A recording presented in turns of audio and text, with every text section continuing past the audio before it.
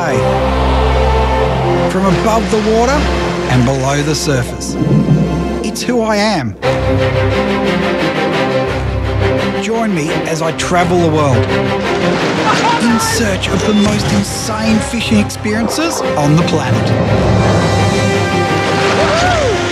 You got it. Oh, yeah! Big fish right there, Al. Yeah, baby!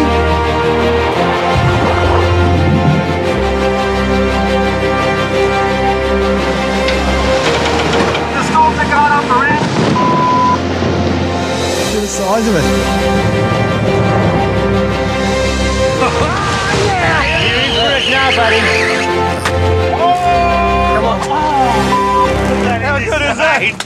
I'm McGlashan and this is Fishing with Mates. Woo-hoo-hoo!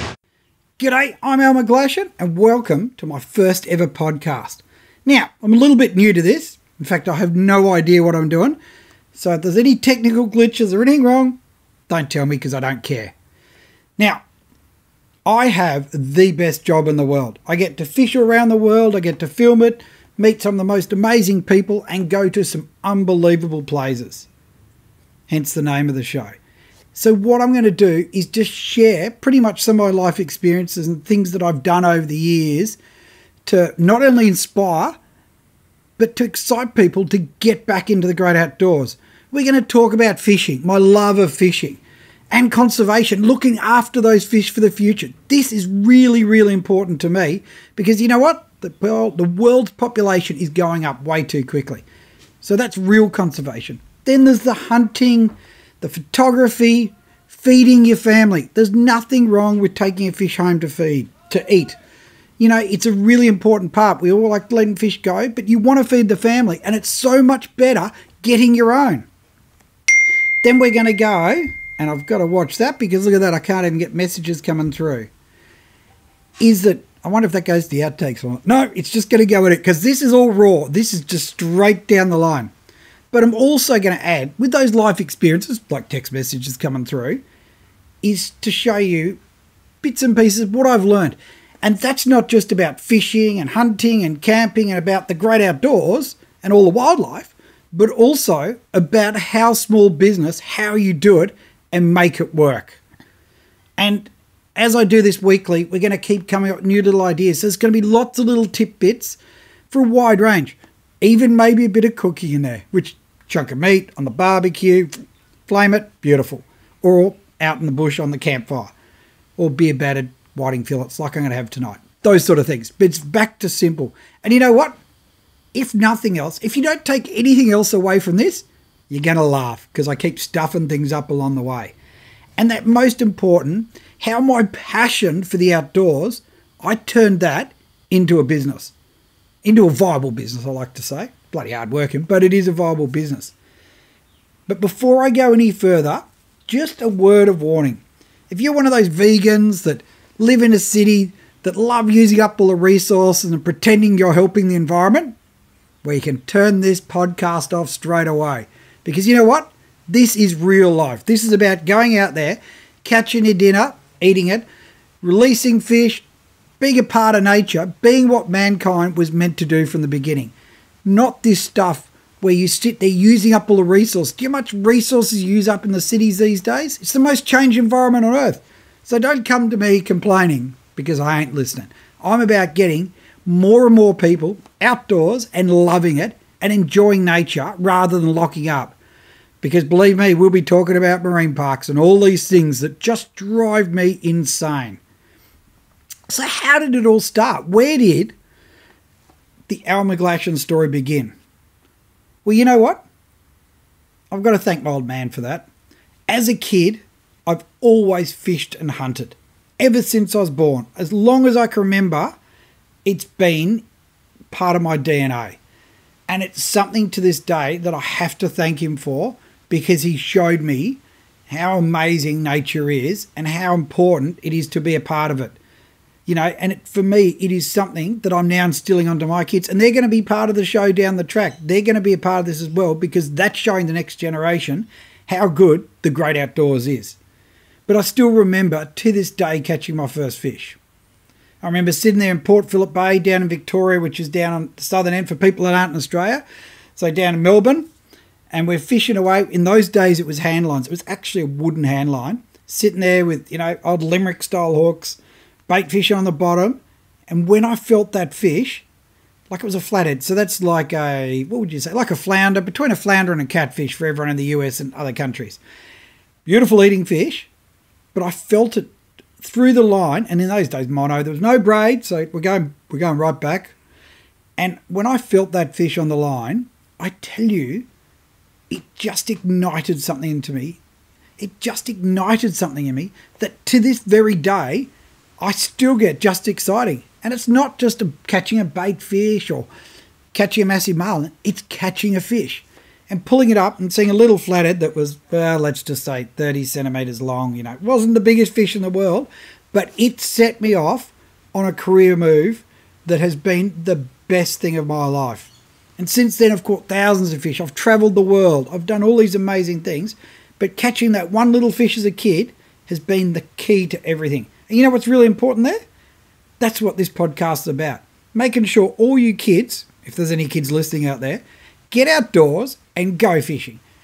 Go hunting, but respect the environment and appreciate it because it's absolutely awesome. So much better than a computer. Trust me, you got to use computers, I know, but get out there and do it. Go out there and take photos and put them on your Instagram account, but get out into the great outdoors. Now, so those fond memories, and it's something that I did with my brother, and to this day, I still hunt and fish with my brother.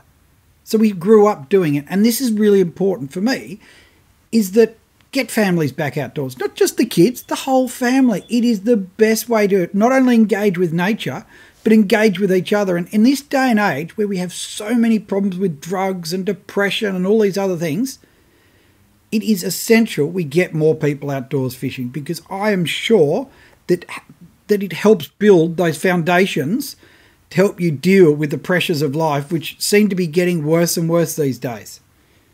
So, yeah, I'm rambling on, I know. Let's get down to the business. So how did I start? What was it? So I went out and did this as a kid, and you know the funny part? As a kid, you're doing it. And I still remember, I'm going to digress again. Only the other day, we were down on the Mornington Peninsula again, down in Melbourne, right near where I caught that first flathead. And my youngest son, Cooper, we were out spearfishing, and he was spearing flathead in the exact same spots that I speared them when I was growing up, and brought them home, and we cooked them for dinner. Do you know how proud that is? That your kids are following in your footsteps.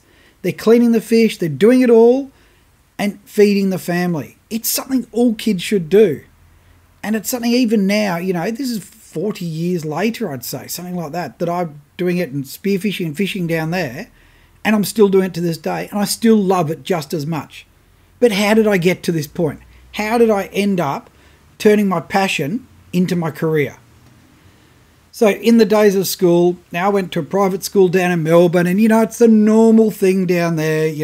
In the days when I went to school, it was incredibly strict. You had to, we even had the cane. Can you believe that? You had to conform. You had to be a doctor, a scientist, real estate agent, all these important jobs, lawyer. They're making a fortune these days, those blokes. You had to do all these sort of jobs. So you pretty much, that was the only way to go. And all I wanted to do was go fishing. All I wanted to do. Through school, I used to have a teacher there that would tell us how bad it was that I was trying to go away on the weekend. I wouldn't go and do school sport, even though we had spare, reserves there ready to go. He wanted me to play, and all I wanted to do was go and spend time with the family out in the bush. And do you know what? I still, to this day, think that is an incredibly selfish, terrible attitude that some of the schools have. Yes, the kids need to be playing sport, but you know what? Spending time with your family, especially in the outdoors, God, what can be better than that? So, back to it. See, I keep digressing. I keep going off on different tangents because I get so excited when I talk about the outdoors. Now, how did it all start? So, back there at school, still at the school, I still remember in those days we had careers advisors, and they're sitting there telling me, oh, listen, Al, what are you going to be? Are you going to be a doctor? Are you going to be, are you going to be a professor like your dad? Or are you going to do this? Are you going to do that? And I went, nah, I'm going fishing. And he's like, well, hold on. You can't go fishing. That's not a job. What do you mean it's not a job? It is a job. He goes, no, unless you're a commercial fisherman, you're not going to be that's it. You can't go fishing. I said, I'll make my job around my passion. And he goes, you can't do that. That's not possible. He said, you got to go and do a normal job. And what you do is you go to school, you get good grades. Then you go to university because you got good grades, so you get into a good course. Then after 4, 3, 5, 6, whatever years, then you go and start work. And then when you start earning money enough to cover the house and stuff, then you can start going fishing and in your spare time. I went, well, why don't I start with the fishing and build everything else around that? He goes, that's not possible. Well, you know what? He was deadly wrong. And to this day, thank God, my parents supported me a little bit ambivalently at times and said, get out there and give it a crack. And I tell you, to this day, it is the best thing I ever did. And if there's one thing I want everyone to go away from this, is to get inspired.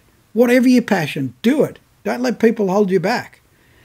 So I left school, did a lot, and I was still fishing like mad. I was doing marketing at uni and all these sort of things.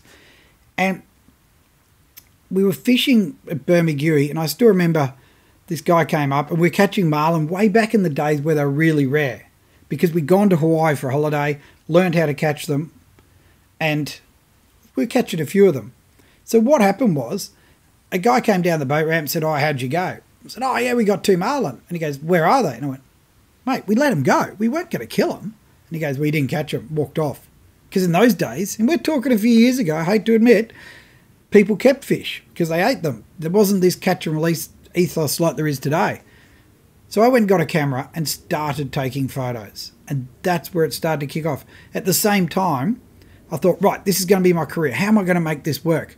So what I'm going to do is, what's the best way to do it? I'm going to do my own guiding operation. So I tried the guiding operation, doing the photos, and you know what? It didn't really work because the people I took out didn't always appreciate what they saw. So that didn't do it. So then I moved into the tackle trade and I started working. I did Maya Sports. They used to have a big sports one. I used to do all their fishing stuff down there. And then I moved to the infamous Complete Angler back in the days when Jimmy Allen had it and learnt the trade. And you know what? They pretty much sacked me because all I wanted to do was go fishing. I didn't want to sell the stuff. I just wanted to go fishing. But I learnt one really important thing there for anyone in the tackle trade is you're not selling products. You're selling a dream.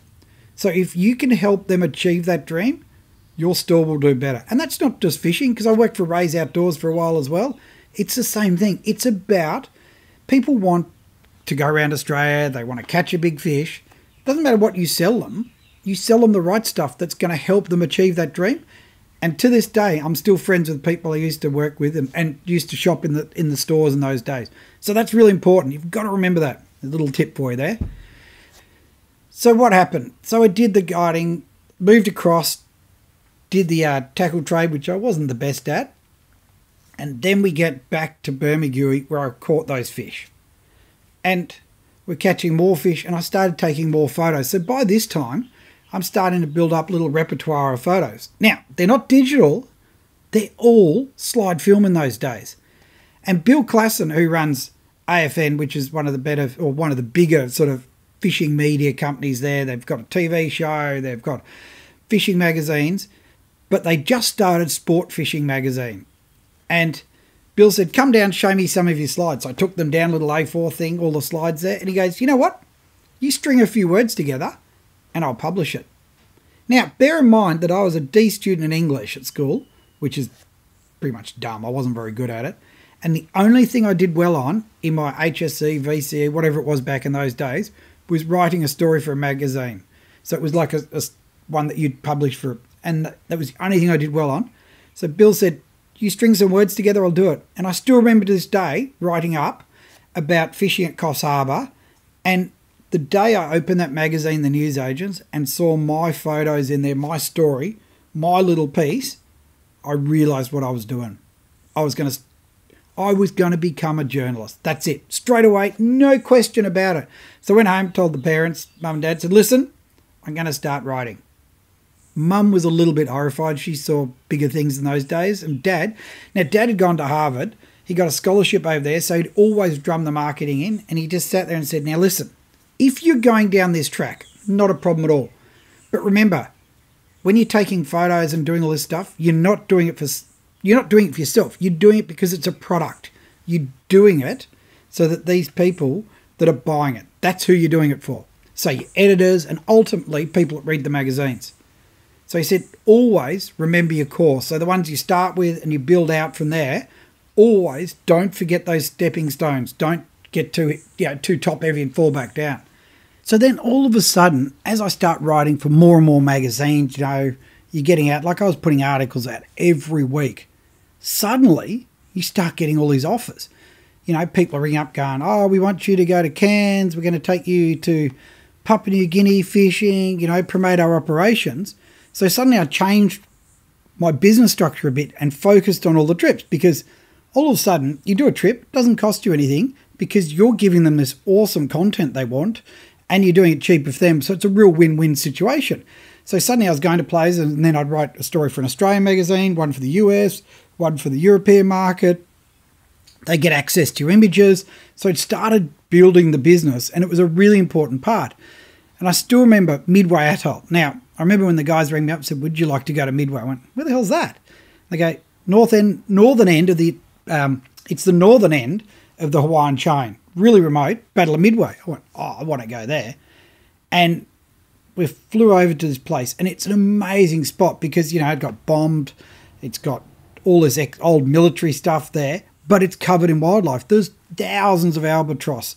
There's insane fishing, especially GTs. Now, giant trevally, they're now hugely popular, but in those days, no one really cared about it. And there were 40 and 50 kilo fish just swimming around the back of the boat. We were feeding them at the docks, like the guys were doing it. And the funny thing is, the guys now that I fished with there, Sheeds and all that, Sheeds is down in Guatemala, and we've got the other boys are over, where are they? They're over in, I think someone's in Panama and someone's over off in, the, what do you call it? The Galapagos. There's people everywhere. And they were the guys we fished with. But this is a really, really funny story. Now, when we went over, we're on the plane flying over, and I swear this is true, and we're sitting there, and a couple of guys there, a bunch of American guys were flying over, and one of them, Andrew Dean, and his brother Ken Dean, go, what are you doing? I said, oh, I'm going over to do some stories. And we hit it off, start chatting. They go, oh, who do you write for? I said, I've just done one for an American magazine, big game journal. And they said, what's it called? I went, no, Aussie Trolling Techniques, something like that. And they went, really? And he opened it up and it's on the page. He's reading the story in the plane right next to us. How bizarre is that? But it gets better. So after that, we all hit off like a house on fire. I came back and I got my first ever cover shot with the GT, and that was it. But Andy worked in the World Trade Center. He went home, and when we were there, we were chatting away about it. I said, listen. He goes, oh, I've got stomach ulcers. I've got all these things from stress. I said, mate, you don't need that. Go back. Tell your boss to stick it. You're not doing anymore, because his boss wouldn't let him go at one stage, all these sort of things. So he just said, bugger it. So he went back and quit. And guess what? There's no World Trade Center now. And even more bizarre, when it actually got blown up, I was in Mombasa in Africa, which is the last place those little terrorist buggers blew up. How bizarre is that for a story? All because we met on Midway Atoll. So bloody good story. And you know what? He's fishing hard these days as well. So more and more stories, and that started building and building, and that's something that diversified into books. Now, that was the next area that I really started to work on.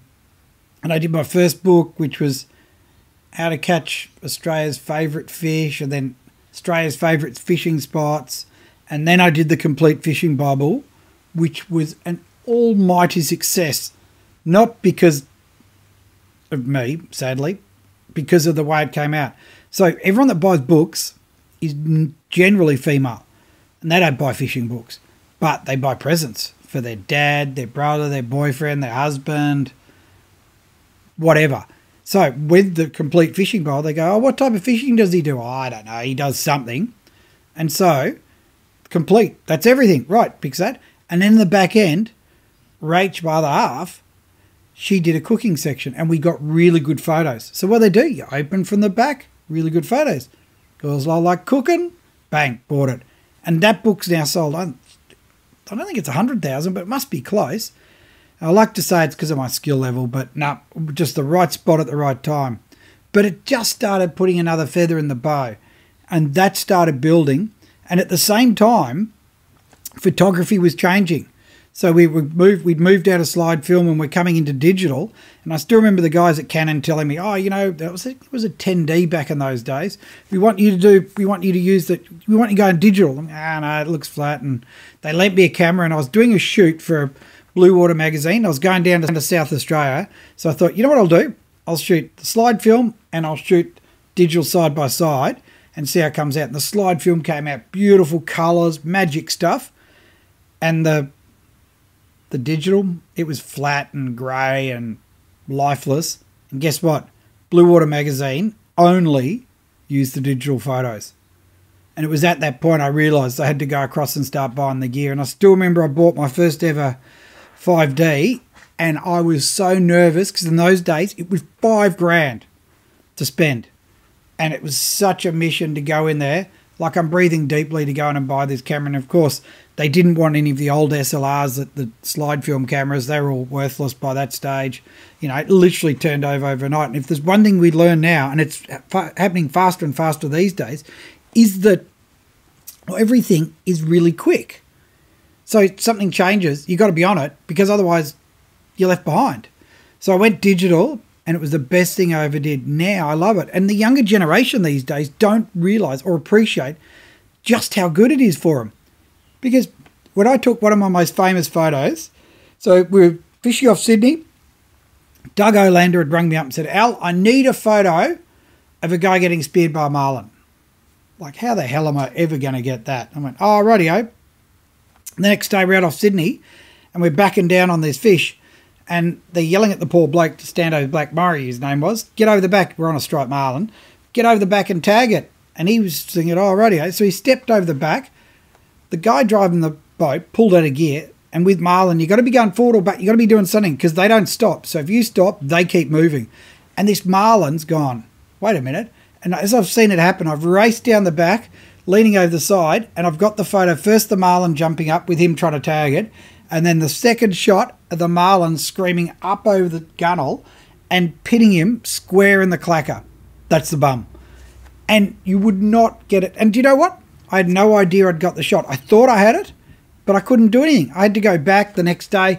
I went into the processing lab and sat there and waited for them to come out so that they'd pull the strip out so I could go through.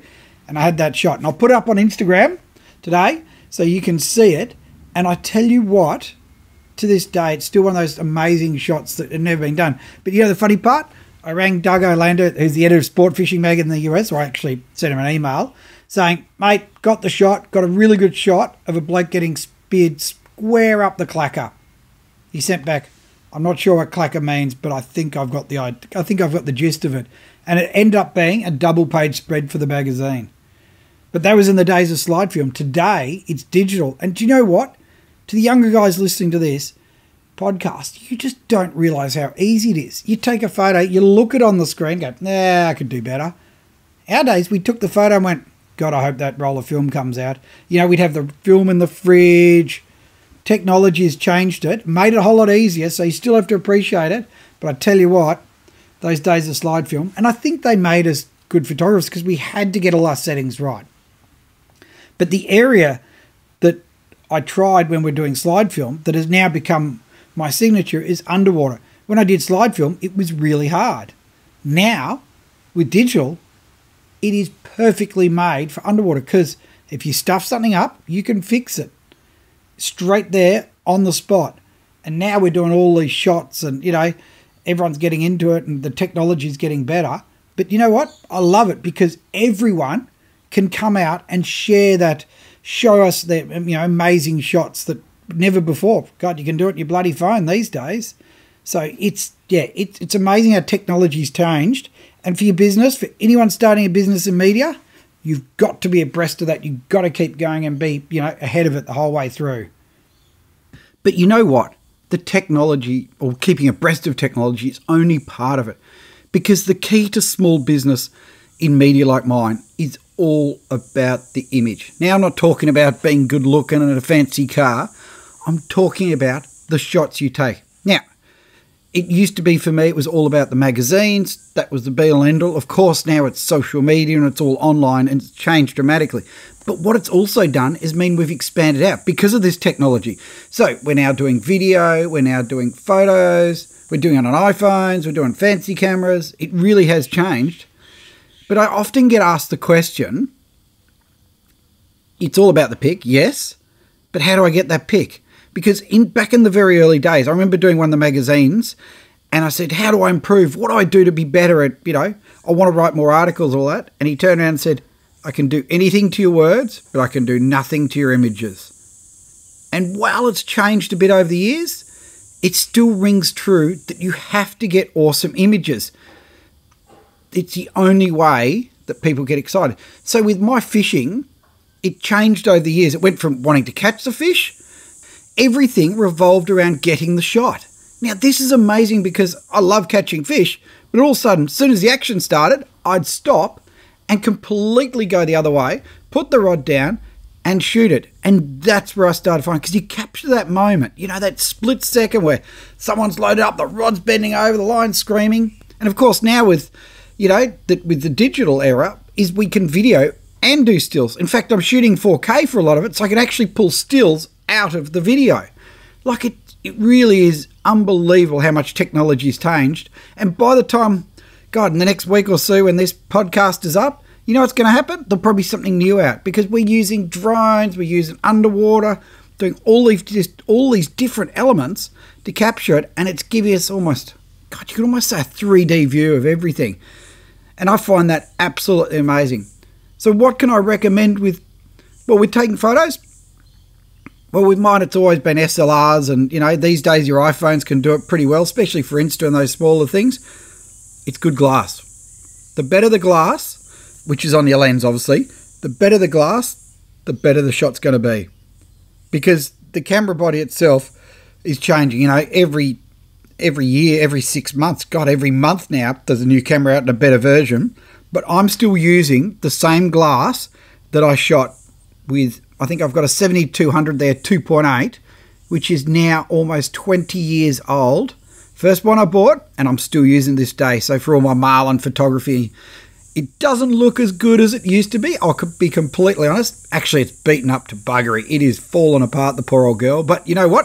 It's still working, and it really highlights just how certain parts of technology change, but other parts still stay the same. So spend the money on the best glass you can. That's some of the best advice I can offer. And it's not just about snapping photos. Don't just hold it up and, the grinning grip, someone's holding a dead fish. Oh, for God's sake, stop taking those photos. Let's get the action. Let's capture that action. So when someone's hooked up and fighting, you've got the excitement on their face. You've got the rod load over. The rod fish goes under the boat. You've got this point where the rod's lifting up and it's hurting them. That's what we want to capture. And that's the same whether you're doing it for Facebook, Instagram, for your mates on Snapchat, for magazines and books, and of course for TV. All these things, it's capturing that moment, because the exciting thing in fishing is the bite. Like, when you think about it, what's exciting about watching someone else wind a fish up? Especially like a tuna or something. It just hurts and it's boring. It really is. Like, for photography, there's not much in it. It's the start and the end of the fight. So the bite, oh my God, that's the best bit. And then at the end of the fight, when you land it and that elation of catching it. So, it seems like I'm digressing from talking about how my career started to letting all these tips out along the way now. Like, oh well, but it's all good, because the more people doing it, the better it is. Now, on top of that, for anyone wanting to do this style of, to take on a career as the best job in the world, I was saying just before about when the action starts, you stop. Put the rod down, start taking photos. And I'll tell you what, that is a skill in its own. I've had over the years heaps of people going, I'm going to do what you do. It's all awesome. As soon as the fishing's going, they're all fighting fish, going, oh yeah, that was unreal. And then at the end, they turn around and go, oh, I'll get one of those, I'll get a snapper or whatever we caught, which is now an ice, lost all its colour, and I'll get a photo. And you go, that doesn't work. You're not capturing the moment. You haven't got those shots, those be there shots where you look at it and go, I want to be there, of half dead fish. That's not going to work. I remember years ago I had a guy in Melbourne, he goes, I'm going to do a career like yours. This is what I'm going to do. I'm going to do this and this. I'm going here and I'm going to do this. came out fishing with us. The snapper were going off. Every rod's going off. He caught like 10 fish, turns around and goes, mate, you only caught one. I caught like 5. I shot like 250 photos. Shot a whole magazine feature, like all the photos for it. And I said, but you haven't got any photos, mate. He goes, yeah, but I caught the snapper. There's the thing. I've got the photos. That's the job. That's what we need. And here it is all of a sudden. He didn't realise. Needless to say, he didn't last too long. So if you want to do it, it's not about being in the photo. It's about getting the photo. You can be in some, but you can tell you've got to go and get the photos. Getting the shot is the priority. And with mine, as I was saying earlier on, that we started doing more and more trips away, and I got sent all around the world. And the important thing is, I'd go there to shoot photos. Don't go there to fish. I go there to get the other guys to fish, so I get the photos. So I'd come home and I'd write 5 different features because I have so many photos. And of course, some of the competition would go over and catch like all these fish and have like 4 photos. Remember, you're producing a product. That's the thing that's been the crux of my business, is that I'm not taking photos for myself. I'm not catching the fish for myself because that doesn't pay the bills. I'm taking photos to produce content to help other businesses to build my business. That's what it's all about. And now as we moved into, as I keep saying, into digital, and that does make me sound old, doesn't it? Think about it. I'm talking about the digital era, which has been going for, I think it's 10 years. Like, that's how far behind the times. I'm still talking slide film. But the important thing is, it's making everything easier. And now, like we're saying, you can use drones. There are regulations, got to work around those. Register yourself, make sure if you're doing it commercially and stuff. And obviously under 2 kilos here in Australia, and other countries are different rules. And there's some crazy dumb rules around them as well. But it's around working around, and utilising all the technology to get all the stuff. Because now we're using multiple platforms. We've got, social media. We've still got magazines, still got papers. People still read papers, unbelievably, and they read a lot of them. There's still my column in the Daily Telegraph still gets up to 1 million readers on a Friday. Think about it, 1 million people still old school. So it's using all of those. So you want those shots, and they're not easy. So you're always looking at it and trying to predict and trying to work how it's going to come apart. And probably the most amazing thing, I've never ever done a course in my whole life. Never done a course. So when they go, do you need to go to uni? Do you need a degree? Do you need this, that? No, you don't. You don't need anything. You just go out and learn by trial and error. So one of the most important things with photography is reading the shot. And by that I mean, you're not just there and snapping away hoping for it. You're looking at situations, what's about to happen. Now, we had Audie Gilcroft, who came over as a photographer for us. Now, we're down doing Fishing with Mates on a TV show, and we had 2 boats. We were in Mulwala, and she's in the other boat trying just to get those natural shots. But what she did was she kept looking at the situation and reading it. We're coming in against a nice bank. It's nice dark green vegetation. Oh, that's going to make a nice shot. So she was preparing for the shots in advance. So don't just go and snap them. Focus on what you're doing and looking at and read what's about to happen. It's the same with marlin photography when I do that. You don't just point the camera out and hope for it. You're reading where the line's going, so you're trying to work out where the fish is going to come up. And it's not an easy skill. You've got to know your subject, so you know where it's going to come up. And I pre-focus trying to predict where it's going to actually come out of the water. And it's the same. Audie was doing a similar thing. She's looking at it, trying to read those spots that make really good shots. And the photos she got in the Emma are outstanding. But the point is, it's about looking at it and trying to read what's happening and always being aware of your situation. Horses for courses? Well, in my case, there are no courses. Everyone asks, what course did you go and do? How did you do it? I never went and did a course. I never did a photography course in my life. I learned everything by trial and error. And you know what? I stuffed up heaps along the way.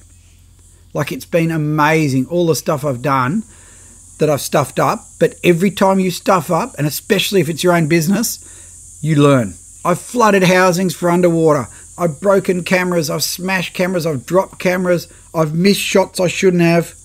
All of this taught me to be a better photographer. So it's about reading the shot. So with photography, you don't just snap. You're looking and trying to read what's about to happen, so you're preempting. So when I do my marlin photography, I don't just point it in the general direction, hope for the best. Instead, I'm looking where the fish is going to be.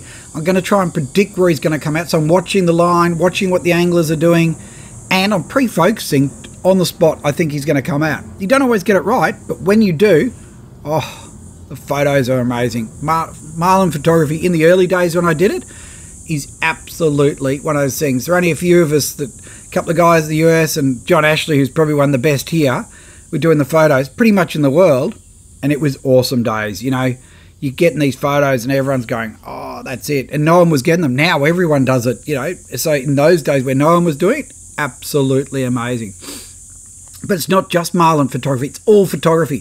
So only a couple of weeks ago, I had Audie Gilcroft come over, and she's a fledgling photographer from Western Australia.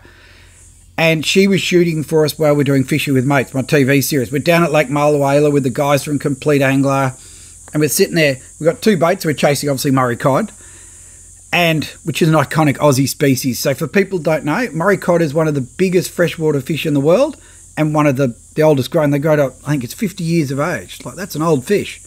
Anyway, we're chasing those and we're filming, and what was happening was that Audie was in the other boat and she's reading the situation. So by that I mean she's looking at where we're fishing. Oh, there's a nice green, you know, the green sort of vegetation in the background. The boat's going to stand out. The light's going to hit it. Oh, I'm going to get that shot. So she was constantly preempting shots, and in the end, she got some absolutely outstanding shots. But what we can learn from this is that she wasn't just willy-nilly taking pics. She was trying to focus and pick the shots.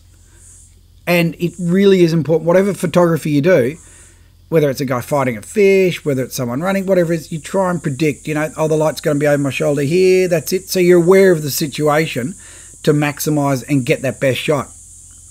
And it's funny because so many people don't realise. All my mates take a photo and they miss your head, so they don't even compose the shot. Where it's pretty simple.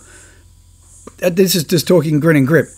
You hold the fish up, roll it over, make sure the light's on the fish and the angler, so it's coming over the photographer's shoulder. This is the most simple way. And for God's sake, get them all in the shot. Don't make them some little distant thing in the distant, you know, this little speck in the middle of your screen. Fill the screen with them, but don't cut their head off at the same time. Do you know how hard that is for some people to do? It is ridiculous. Some guys are absolutely terrible at it. Drives me insane. And for us now, as where images are becoming so important, taking the time just to get a half decent photo isn't that bloody hard, is it? Really? Come on. And for us too, we're letting so many fish go. For me, it's such a priority to get a good photo of the fish, but do it in a way that that fish still swims off. Because too many people don't look after them. We've seen this with Murray cod and a few other species, that they catch the fish, put it on the deck, go and find the camera, finally get it. Look after the fish. These fish are too precious. You can't treat them like that. You must look after them and look after them properly so they swim away. So when you catch a fish that you're going to take a photo of, here's how you do it. Let's use a Murray cod. You've got him, he's in the net. You go and find the camera. You turn the camera on, you set the shot up. Again, what I was saying before, like I was saying about Audie, is you get the camera. So you go, rightio, you're going to lift the fish up. You're going to sit in the bow of the boat. The sun's coming over my shoulders here. I want you to hold the fish like that. I've got the camera ready. Bang, bang, bang, done. They lift the fish up. Comfort, lift them if they're a big fish. Don't drag them over the side. Look after these fish. Bring it up, hold it gently, get the photos, make sure you're smiling. Just smile. You've got to be happy. You caught a big fish. Smile. And then put it back in the water. And you know what? You can do that in about 10 seconds and get awesome photos. And that fish is back in the water. Put it back in the net if you want. You can do it again. Let him relax the net. But don't leave him on the deck. Put him back in the bloody water. It really is important. And people are learning, but you know what? We've got to get this right because we've only got a limited number of fish out there that we've got to protect. Once you've got that, so we've gone through all this, the other area of my business, so the photography built, and I've obviously digressed and gone off about how to do it rather than talking about it. We built up, obviously went from magazines to books, and it's still to this day, and now I sell as content for advertising, and yeah, it still builds. And obviously it's changing. It's a changing environment. It seems to be constantly changing these days. So magazines have sort of slipped down a bit. Social media is obviously an important part, which is more a platform for us for showing off what we've got to advertisers and companies and becoming brand ambassadors. Because these days we're not like we were in the old days where we were simply specialists or experts in the field, we're now influencers as well, which you don't have to actually be a special person. I mean, let's face it, some people that are famous on whether it be YouTube or Instagram or all these things don't do anything special. Not at all. But each to their own, that's what they get, and people are watching it, probably a little bit worried about the human race with their intelligence levels sometimes, but you know what? It's important. So for me, it's the business has now moved across into doing, into the social side's become so important to it. And it is. If you ever doubt it, have a look how many people are on their bloody phones. But you know what? How's this? The one thing that is still the biggest influence for us above all else? TV. So we still get the biggest response above all other mediums, social media included, TV. It still works. And people still watch it. And in the early days for me, I always wanted to do TV. So I tried for years and years, and I think my first stint was with Fishnet TV. Fishnet used to be an online, like one of the forums, and it took years and years, and I worked hard, never got anywhere, did that, it didn't sort of keep going. And in the end, I met up with a guy called Ron Croft and started doing Strike Zone DVDs, and that changed everything for us. Ron and I, we changed because we wanted to make it different, not winding fish up. Like I said, they're boring watching someone wind a fish in. Catching the bite, getting that bite on camera was what it was all about. So we turned around and made a camera, or Ron made it really, that you control.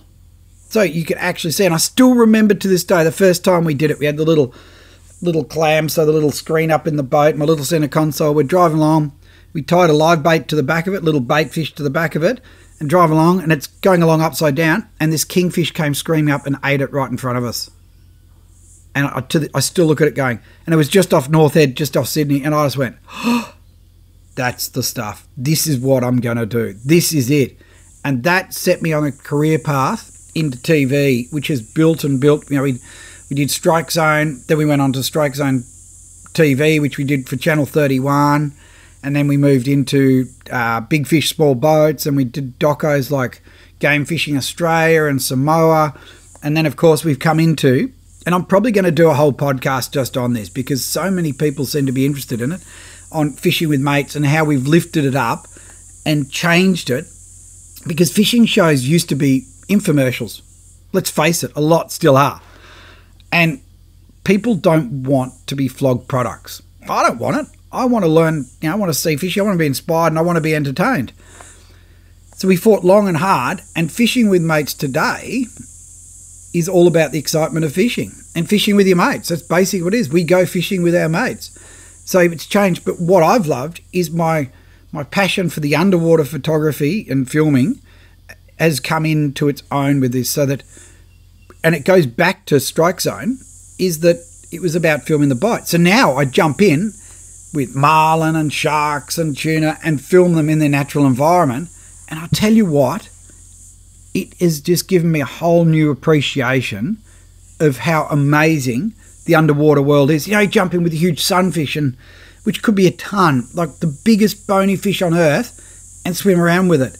And obviously with instances with sharks, like if we're talking famous photos, the underwater shot I've got of the mako eating the marlin is still, I still look at that every day. It sits here in my office right behind me, and I look at it going, oh, I can't believe that photo. It's just out there. It's one of those things that I look back and just go, right spot at the right time and press the right button. But just obviously digressing again, is the underwater, which is becoming more and more my passion. But you know what? Let's do a whole podcast on that alone. This one was really about how I started and how I got to this point in the career. So rather than go into all the other bits, let's just go back to how I got the best job in the world, or how it kept going, I should say. So now we've got TV, we're doing books still. We just released Fishing Australia, I think it was. God, I don't even know the name of my own book. And we're still doing magazines, like Club Marine Magazine, still strong, and still doing photos, and still producing content now for Shimano, Yeti, Mitsubishi, Complete Angler, Halco. God, there's so many people I work with, and they're all good people. In fact, you know what? That's probably something worth mentioning. Sponsorship. if you want to work with these companies, it's all about what you can do for them. You don't get anything for free. You earn it. And when you earn it, you have to give back twice to what you earned. I know that sounds silly, but that's what it is. So sponsorships, don't go and go, I want to be sponsored. Show them what you can do. Show them what you can produce for them, because there's 50,000 other people going, I want to be sponsored. I want a free reel. I want lures. And if you want to get paid for it, you have to produce, because ultimately, as a brand ambassador, you need to be an influencer selling their product. So you need people to go, that's a good product. And if there's one thing that I can say that I would always do, is always stand true. Don't just do it for the money, and heaps do. They swap and chop and change for the money. Well, I've been with the likes of Halco for probably 15, God, it could be longer. It could be 15 years at least, I'd say. And they still make a bloody good lure. And I still stand by it. Shimano, all the stuff I sponsored or work with, it's because I use their products. It's not because they pay us or anything else. It's because I honestly believe in their products. And do you know what? A lot of them have products I don't actually use or don't like, so I won't use them. So that's one thing, is that anyone coming in, it's a lot of hard work. Be true and always be genuine. You've got to be authentic, because if you're not passionate about it, you cannot have the best job in the world. So that, I reckon, is going to finalise my first ever podcast. It's a bit of a background, a bit of all the things I've done over the years. We're going to start focusing, and going forward, we're going to do how to marlin fish. We're going to do how to do better underwater photography, more work in, more how to improve your business. We're going to throw some hunting in there, some camping, all the things that have happened in my life. So stay tuned, because there's a whole lot more with McGlashan. Fishing is my life. It's in my DNA. From above the water and below the surface. It's who I am.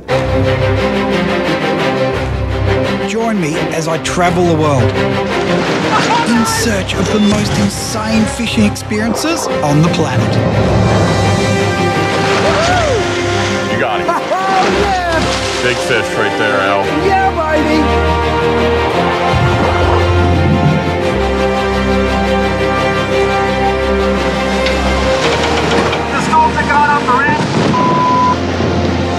The size of it. You're in for it now, buddy. Come on. How good is that? I'm McGlashan, and this is Fishing with Mates. Woohoo!